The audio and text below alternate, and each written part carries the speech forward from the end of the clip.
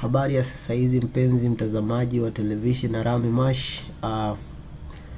Karibu sana. Pia napenda sana kukushukuru kwa nyie wote mnaofuatilia channel yangu ya Rami Mash TV katika YouTube. Leo nitakwenda kukufundisha kitu kidogo, lakini kitakuwa kikubwa kwa faida yako wewe pamoja na kompyuta yako kwa ajili ya ulinzi zaidi. Basi leo tutakwenda kujifunza jinsi ya kuondoa virus aina ya shortcut katika kompyuta yako au laptop yako, iwe ni desktop au laptop ya kawaida. Njia ni zile zile. Kwa hiyo tutajifunza jinsi ya kumuondoa virus huyo aina ya shortcut katika kompyuta yako. Vitu vya kuzingatia ambazo step tutakazozipitia ni step 3 tu, wala si nyingi. Step ya kwanza, utafungua command prompt yako ukiwa kama administrator. Hatua ya pili, ukishafungua andika neno attribute, unaacha nafasi unaandika -h, unaacha nafasi unaandika -s, unaacha nafasi unaandika -r, unaacha nafasi unaandika -a, unaacha nafasi unaweka backslash, unabonyeza s, unaacha nafasi unabonyeza backslash, unabonyeza d, unaacha nafasi unaandika driver name. Kwenye driver name hapa unaangalia, je, hizi hard disk zako unataka ambao unataka uifute au virus ni driver ipi. Kwa hapa tutakaoenda kuifuta virus ni driver C. Kwa utaandika C, utaweka hizi na nini nukta mbili tunaziita colon.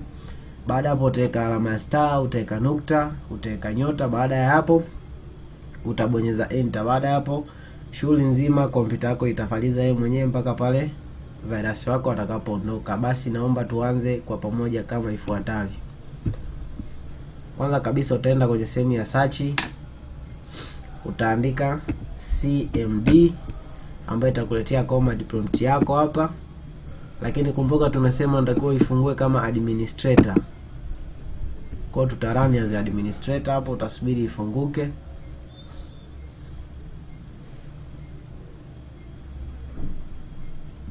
Kama hivyo imeshafunguka. Tumesema kisha fungua tunaenda kuandika neno attribute. Tutaandika attribute, tutaacha nafasi, tutaandika -h, tutaacha nafasi, tutaandika -s, tutaacha nafasi, tutaandika -r, tutaacha nafasi, tutaandika -a, tutaacha nafasi, tutaweka backslash, tutaandika s, tutaacha nafasi, tutaweka backslash, tutaandika d, tutaacha nafasi, tunaandika driver name. Driver na kwenda kutumia ni driver C. Baada ya kuandika C tutaweka zile semicolon. Baada hapo tutaandika star, tutaweka nyota, tutaandika star tena. Baada hapo utakuwa umekamilisha hivyo. Kitu kinachofuata hapo utabonyeza enter. Baada ya kubonyeza enter, hapo system yako inaendelea kufanyaje? Kufuta hao virus. Utaisubiri mpaka imalize. Kwa hiyo uvumilivu kidogo, haichukui muda sana, kama dakika moja hivi inakuwa ishamaliza.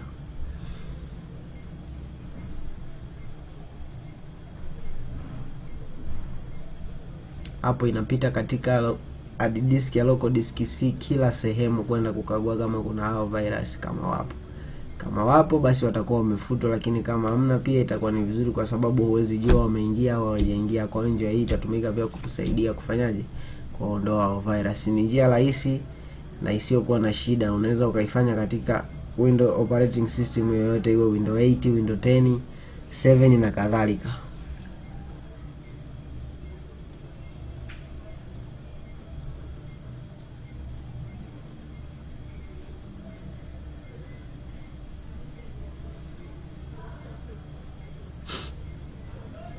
Tuwe na subira itamaliza.